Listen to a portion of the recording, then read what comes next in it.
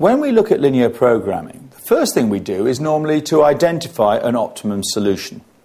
But that optimum solution is based on the original input data.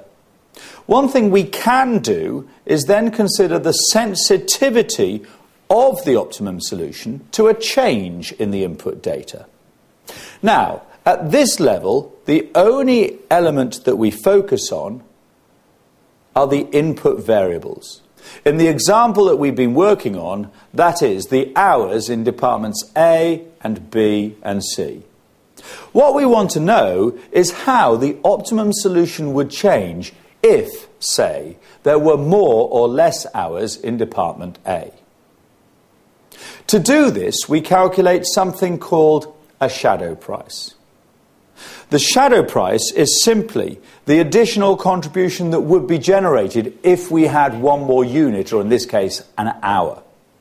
Let's see how it's done. To understand how the shadow price works, we have to remember that both Department A and Department B were binding constraints.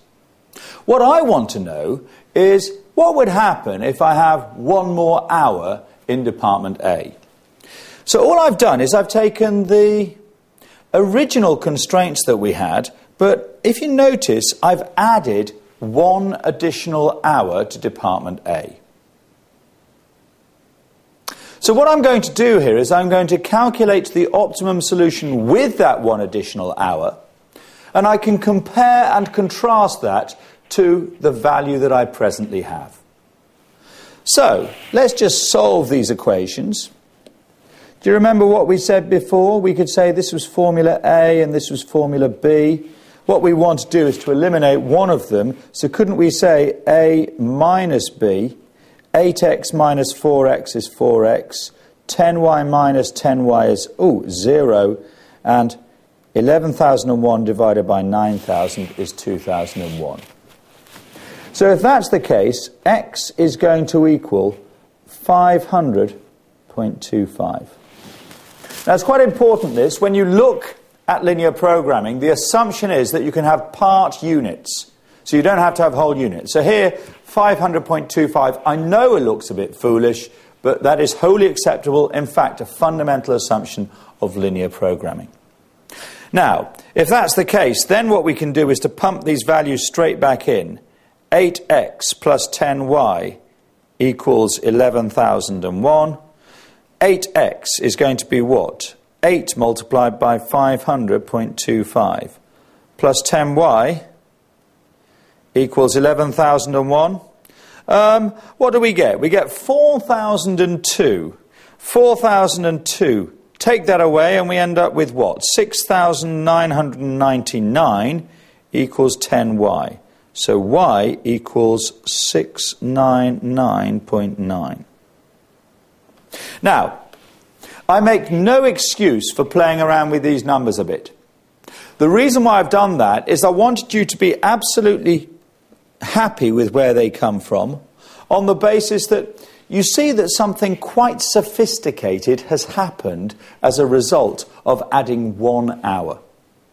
What we're seeing is that before we had 500 units of x, and now we've got 500.25. Before we had 700 units of y, and now we've got 699.9. So, it's quite a complex idea, this. What's happened is that we've ended up with a little bit more of x, a little bit less of y. What we could do is this sort of thing. We could suggest this sort of thing.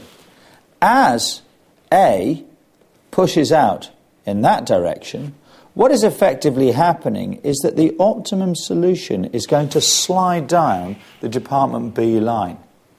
And that's really what we're seeing, because as we increase the amount of hours in Department A, we're getting more units of X, slightly, and less units of Y. And that's what we see on the graph here. So, the revised solution, we said, was what? It was x equals 500.25. Y equals 699.9. The revised contribution is going to be 500.25 multiplied by 4 plus 699.9 multiplied by 8. And what I believe we get is £7,600.2. Well, okay, once we've got that, what are we able to say? Well, what we're able to say is that, well, with the additional hour, we got 7,600.2. Without the additional hour, we go back to the original solution of 7,600. Therefore, the shadow price is 20 pence. 20 pence per hour in Department A. Now, that's the basics of the shadow price.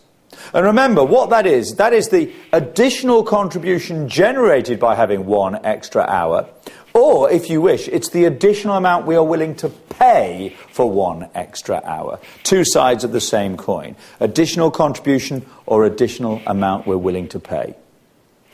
Right. So, what are we saying?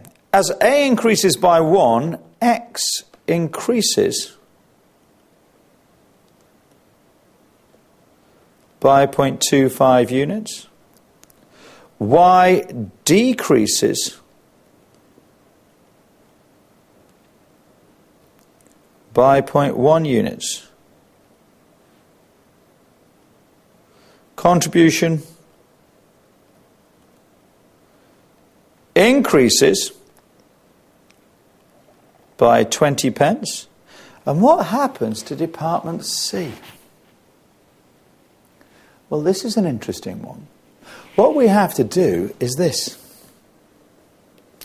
We've got to take those two changes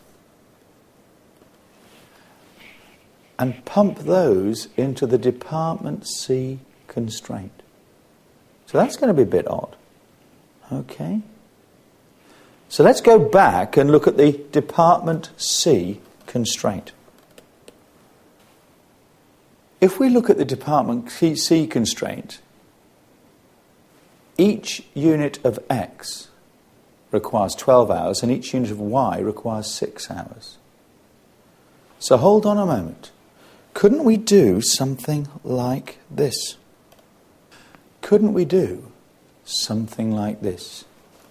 In Department C, each unit requires 12 hours of X. And we've said that we're going to have 0.25 more of X if we introduce one more hour in Department A. In Department C, each unit requires 6 hours of Y. And we're going to produce, 0.1 less of Y. So what's going to happen in terms of Department C hours used? We're going to have 3 additional hours because of X, 0.6 less hours because of Y. We're going to say 2.4 hours additionally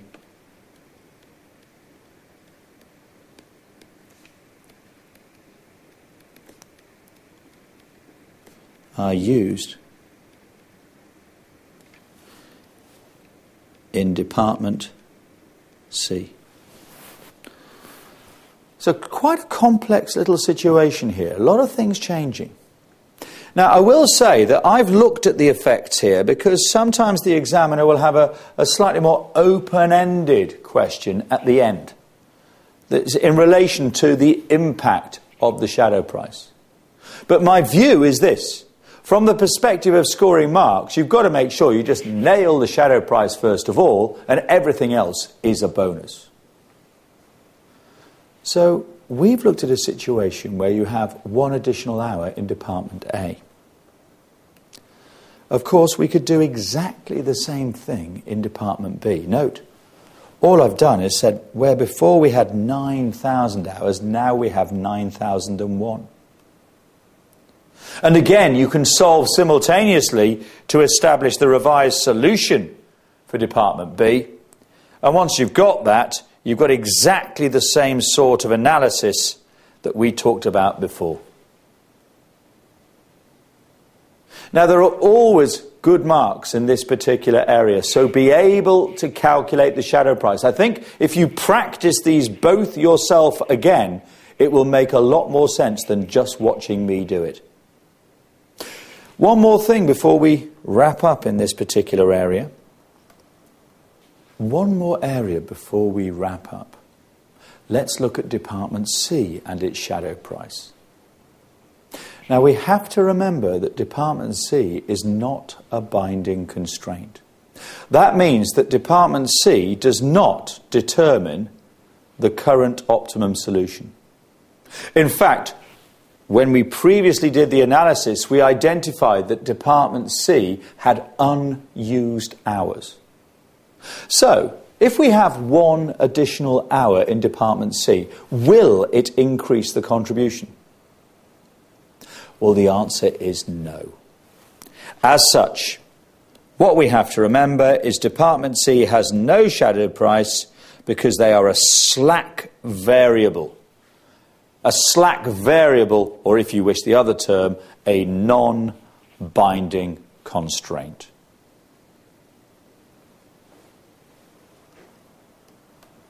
When we look at this particular topic area, there tend to be premium marks for anything to do with shadow prices. I would strongly advise that you play around with this example before you even contemplate going on to any other example.